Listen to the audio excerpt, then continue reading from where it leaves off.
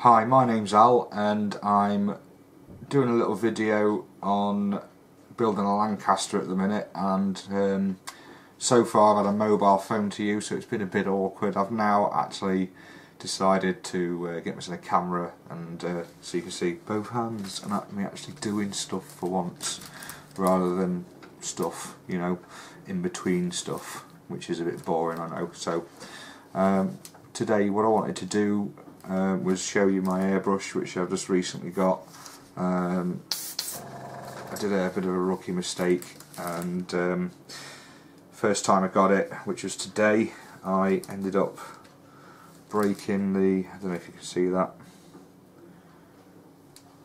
breaking the nozzle off, and which was a bit of a pain, but luckily I had a spare, so a bit of a learning curve. Don't use the spanner that comes included with this kit, just do it by hand, it's a lot easier. But this airbrush kit came with various size cups. It's a gravity fed one, it's unbranded, I don't really know what it is, but it comes with 2mm and 5mm nozzles, kind of decoupler, water filter. You know, it's dual action as well, it's alright, does the job.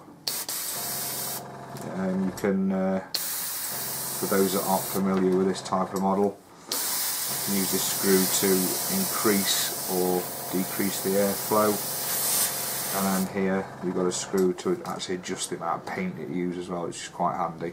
So it's not great to what I was using. It's kind of similar to you know, a good decent airbrush, you know, like the badges and stuff like that, but I don't know what this is. It seems to be alright though. So I'm just going to have a play with it, to be fair.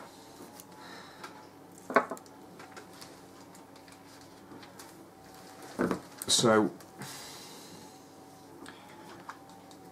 I use these Vallejo paints, right, and they're alright, they go on well, but when I first used them in an airbrush, they dried at the tip instantly and just cause all sorts of clogging problems. Don't thin the model colour this is. They've got a model air range which is really good for an airbrush, but there's less choice. Model colour, you've got a 256 plus range of colours, and they all match all the other, like the Tamiya's and the Revels and the Umbrals as well, so they're always handy, but they're really thick, lots of pigments in them, so they do clog up and you've got to thin them down. Don't thin them with alcohol, they don't like it. I tried that once, not again, it just caused it to go really messy. So what I'm doing here, just going to put just 10 drops of this.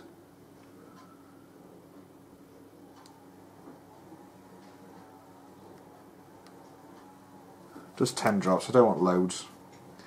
And then I used water, but water dries a little bit soft, so I bought this, the airbrush thinner, the Vallejo's range of airbrush thinners. This is okay. I'll just put 5 drops of this into my 10.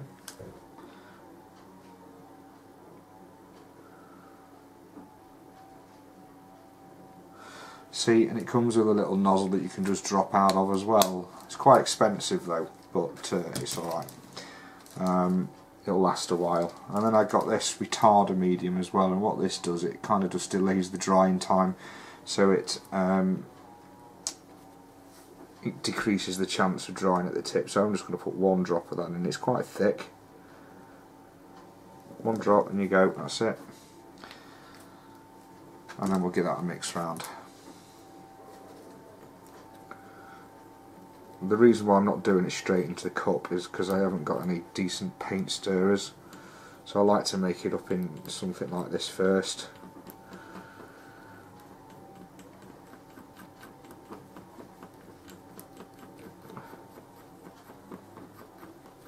There we go. Now I'm relatively new to airbrushing, so just, you know, excuse me.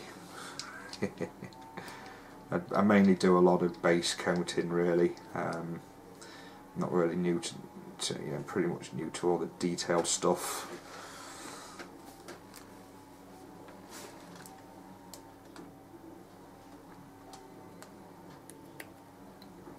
go. It's got a little bit of paper here. And it's just really, what I'm trying to do is just get the settings right, I suppose, because it's, you know, it's a new brush.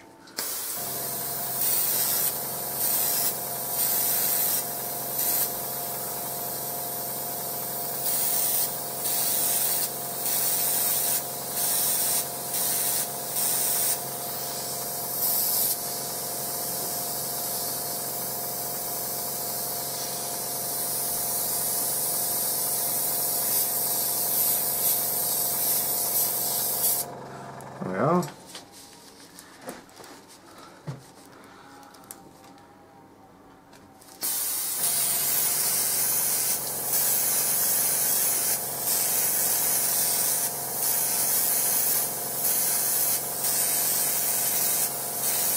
Yeah, the previous nozzle I had was a little bit better than this. The one that I've got on now, the one that I broke, was better than this one. This is from my old brush, and you can kind of tell it's from my old brush. However, with my old brush,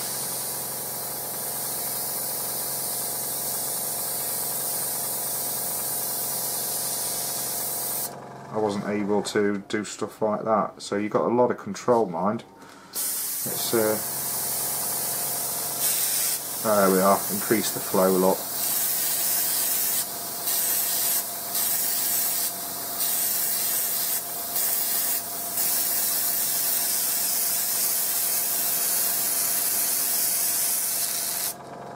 There we are, out of paint, so obviously it uses a lot, but goes on quite nicely. Just a shame about the old nozzle. It was I think this is a 3.5mm. The other one was a 3mm. So I've got a 2mm and a 5mm. Oh, well, when I say 2 and 5, I mean they're not 5mm wide. I should say 0.2, 0.3. This is 0.35, and I've got a 0.5. So when I say 3, 3.5, and 5, I mean that. I mean 0.3.5. You know what I mean? Better do, because I don't like explaining shit. So I've just explained that. So there we go. So yeah, quite happy. That nozzle's okay. I can work with that when I do more painting with the old model. It dries really well as well, mind.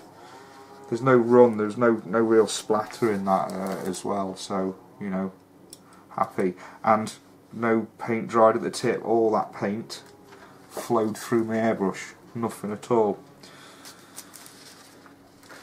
Cleaning now. What I generally do, I've got some airbrush cleaner, just put in the nozzle there.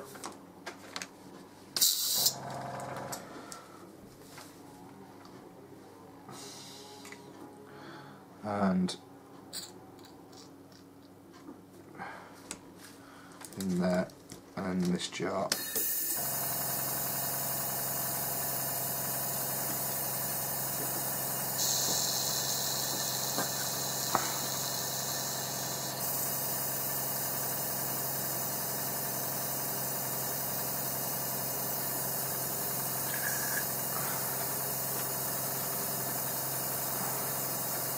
This jar's cool. There's vapour coming out the top.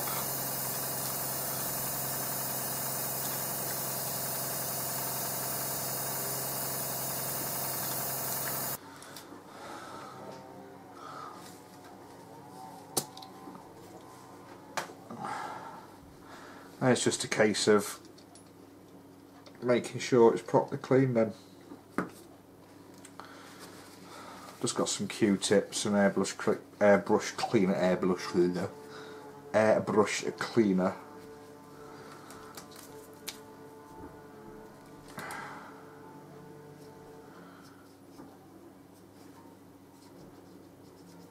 There we are, cups done, simples.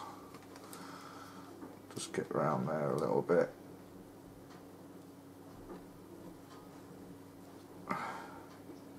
Get in there with it.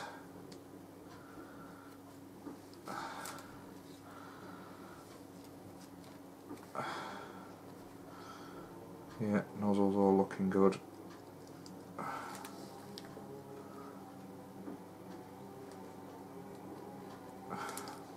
The reason why I'm cleaning it like this is because I can show you, can't I?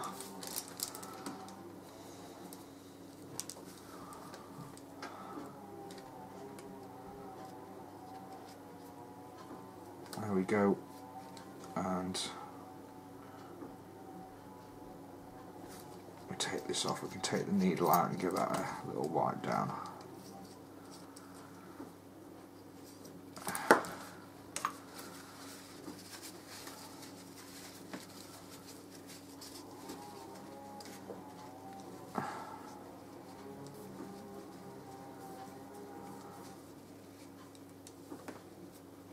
Go, put that back in, don't force it down, it goes to a certain point. There we are.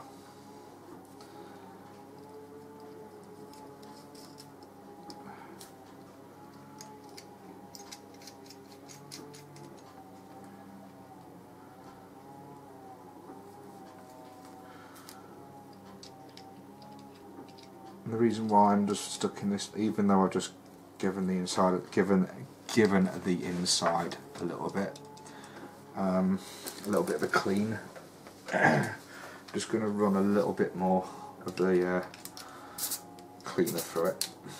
Only a little bit, not as much this time. That was kind of too much. Just a little bit there.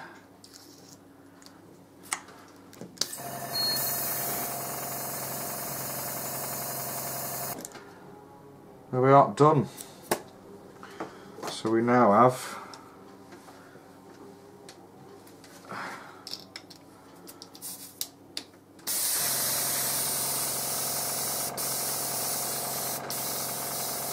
completely clean airbrush ready to go away. Well, that's it for this episode. I hope you enjoyed that and hope you learned a little bit from it, as you know, some people do. I'm going to crack on with my modelling now, so see ya.